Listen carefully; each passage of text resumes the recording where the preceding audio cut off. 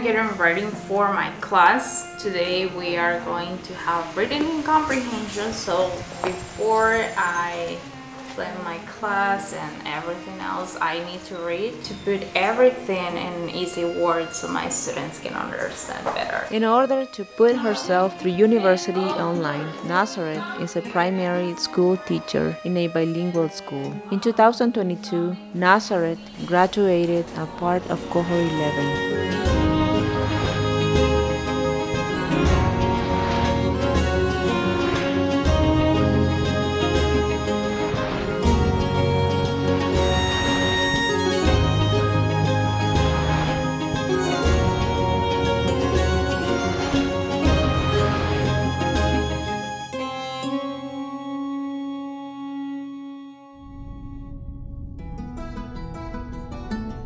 Our exciting itinerary today takes us to the city of Tocoa, Colón, in the northwest of Honduras. At this point in our trip, we've found out what some of our graduates are up to. We've been able to see how they are developing and how they've become an agent of positive change for their environment, which fills us with excitement.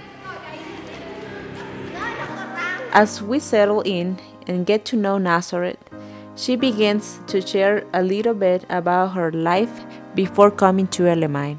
We were at that time 5 kids at home, so my mom got married when I was 6 years old. At the beginning, wasn't a really good marriage, but there were some moments that were really hard. Physical violence and psychological violence was there. I remember that we were through a really bad economic situation in our family. I was helpless. Like, I was just trying to find that whatever opportunity was available at that time. It is important to remember that in many ways, Nazareth's journey as a leader in her community has just begun. And even though she's so young, she carries herself with confidence and speaks from her heart. So then a coordinator said, Nazareth, what about you? Would you like to go? And I was kind of like, where? What?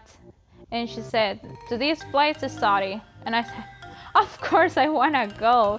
And she was like, they will provide you food and place to sleep and everything you need for your studies. And I was like, how wonderful. Like, that was literally something new for me. Like, I learned in my family that no one can give you something for free. Like, there is always a cost for something that you receive. So for me was, are you kidding me? Is this opportunity real, as you say?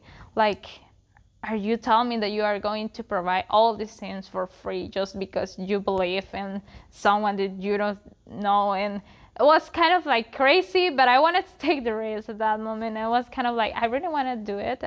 If this is real, of course I will take it. During the last 10 years, we have tried to build a system based on education that allows young women to begin the journey of personal development that is often difficult to undertake. 92% of our graduates have taken jobs, started a business, or entered university within 2 years of graduating from LMI. We know that our mission has a positive impact. We have always known it. And young people like Nazareth are proof of this.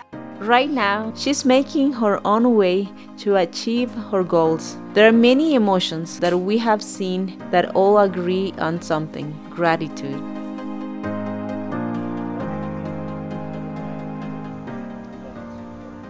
Even though their mission is to create a new and ethical leadership, I would say that they do more than that.